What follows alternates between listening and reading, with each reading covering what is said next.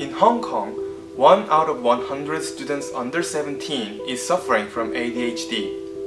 Half of the students with ADHD experience social rejections due to their inattention, hyperactivity, and impulsiveness.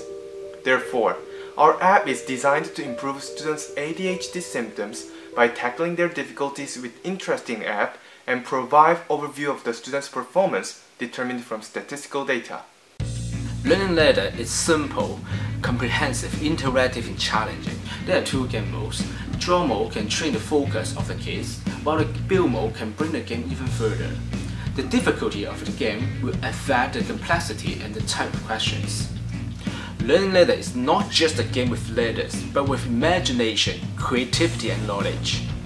Beautiful images with simple design can increase the time spent for the kids to stay focused on the screen. As a whole, the learning ladder can train them logical reasoning, space perception, and most important, concentration. The idea is really good because they need to hold the pen carefully and trace a line.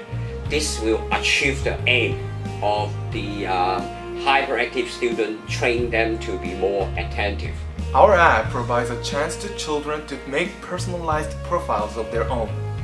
The children can create a profile with any name they want and store their own pictures in their profiles. They do not need to try to fit in our app. Our app will fit into them. In the profiles, children can also check the number of stars that they have earned and the levels that they have achieved. It gives them a sense of accomplishments to motivate them to continue to play our games. And through playing the game, actually they learn something, how to focus their attention and how to make use of following the path so as to achieve some task.